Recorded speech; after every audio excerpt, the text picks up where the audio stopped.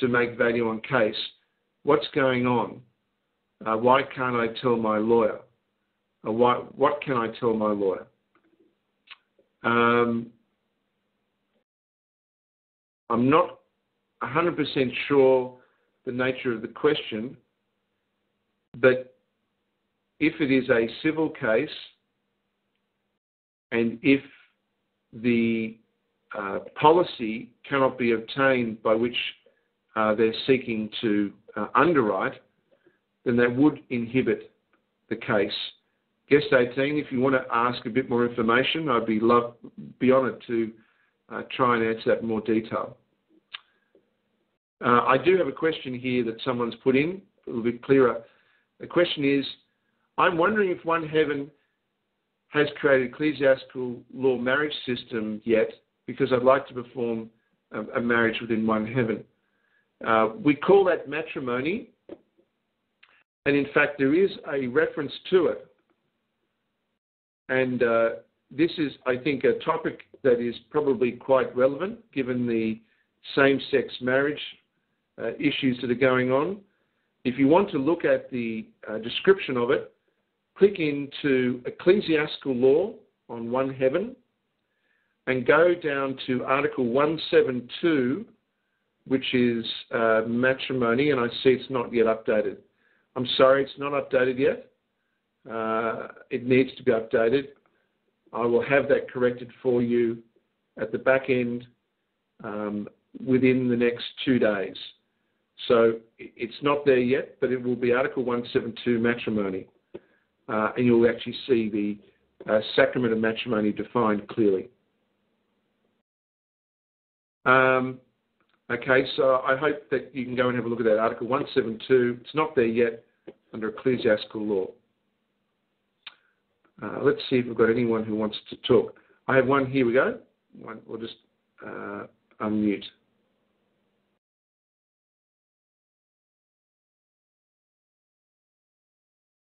Alpha 999, can you hear us? Yes, I can, Frank. How you doing? Good. That was a good presentation tonight, I must say. Well, it's tonight here anyway. My question that I have a couple questions. One of them is about the will.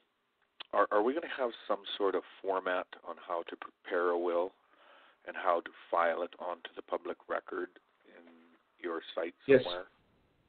Absolutely, yes. Do we have it yet? No.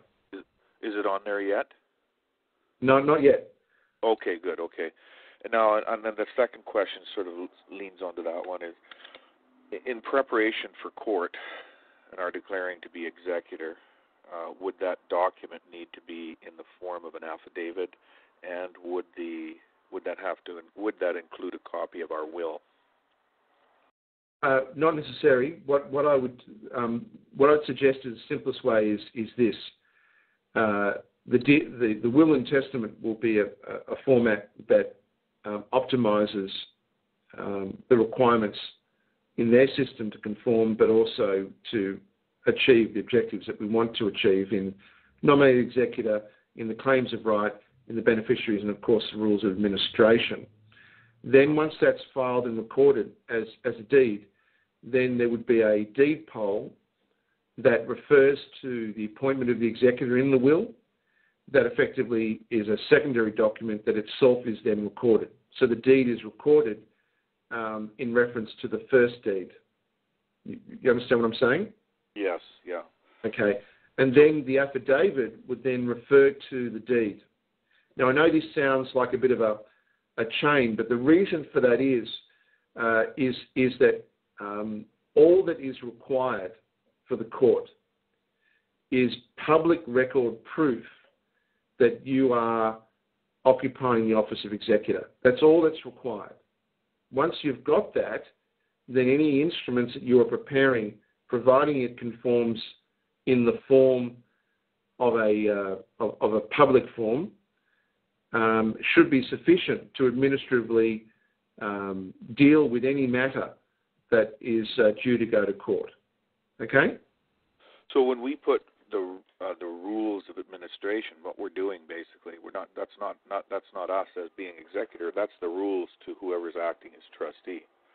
Correct. And the rules I'm hoping that people will accept is that we have 33, I mean, put it this way, there has, and I defy anyone to find this, there has never in the history of civilization been a group that has formed policy of criminal law, civil law, judicial law, as well as canon law that has not itself been in power of society. Never, ever happened. Right. So our rules of administration are the canons and policies of UCADIA. Right. Well, it's certainly each and every week it's getting more clear how these things are sort of fitting together, and it makes a lot more sense. And I really like the idea of the will for sure. That makes the most sense of all. Anyways, that was my question. So. Oh, look, thank you very much. And look, I'm as keen as anyone to see that we've got real, practical, straightforward, sensible material there for you.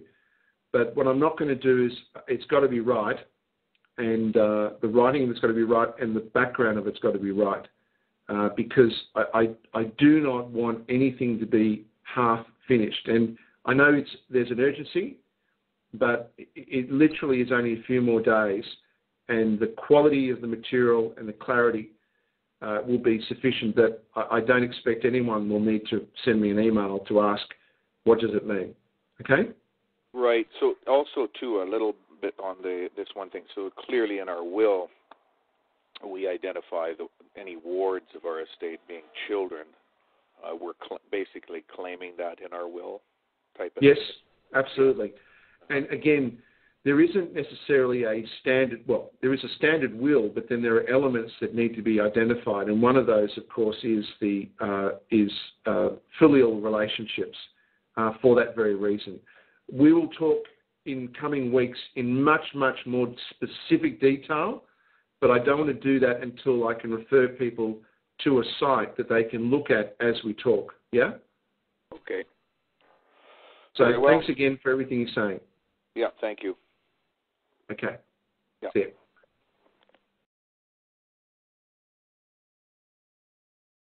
Okay, thanks very much for that. Well, I see we've got a few people on, so I'm going to go through these. I'll go to the next one here, just in the queue. Dean and Strong. Hi, can you hear us? Yes. Hello, Frank. Hi. My name's Dean from USA, New York. Recently came upon the UCADIA site, the oneheaven.org, and I've been reading through, the canons of positive law and the other canons there, and I'm, wow, completely impressed. I was really, blown away. And at first, when I was reading through them, I'm thinking, my God, this would have taken someone decades to have, compiled, written. And is that somewhat true? That it did take you that much time to compile the information you present on those sites?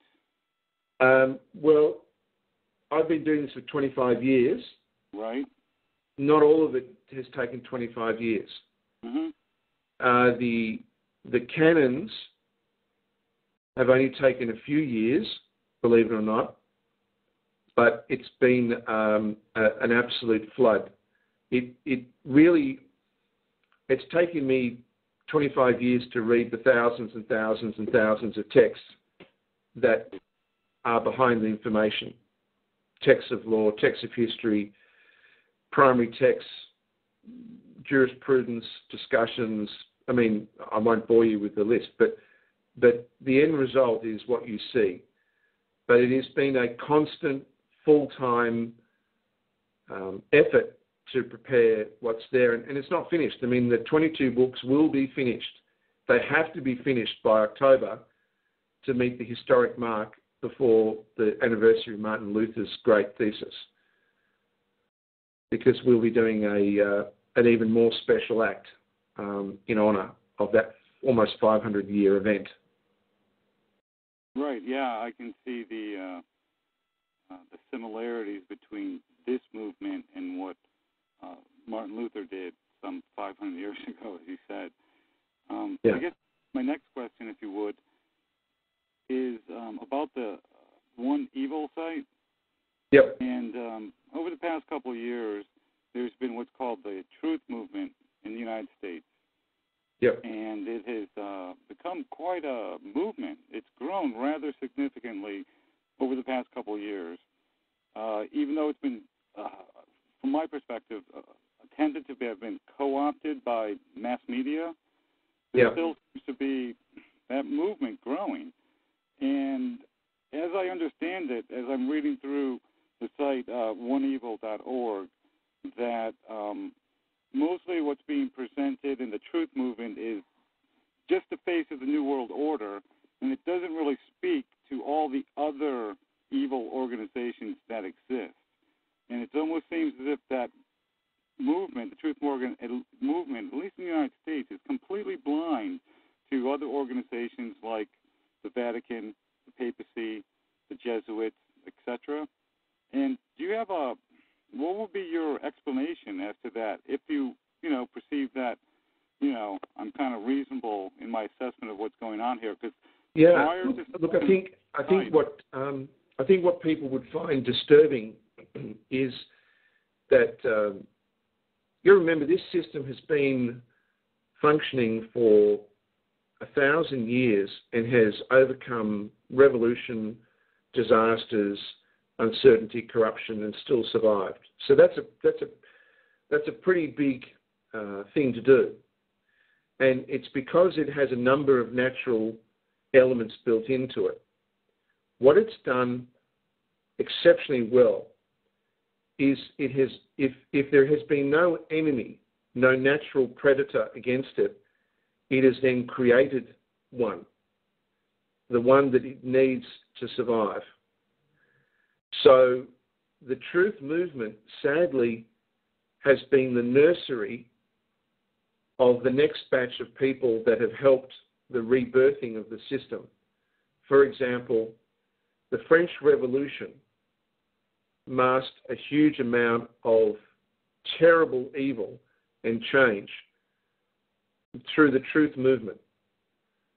The Nazi Party was born out of the Truth Movement.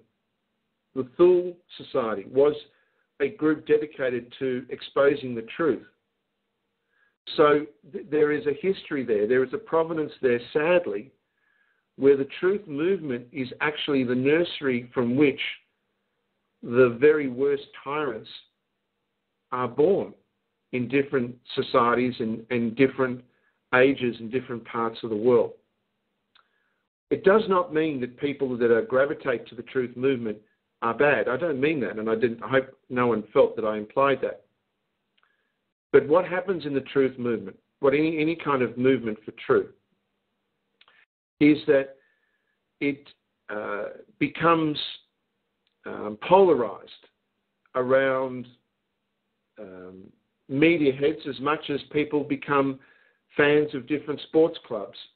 And because there is a much more adversarial discussion that goes on within the Truth Movement, it becomes quite like tribalism.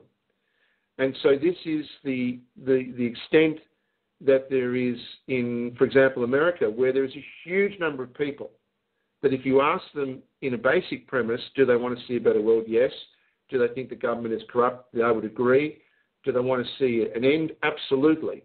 But when it comes to the practical implementation, it gets hijacked.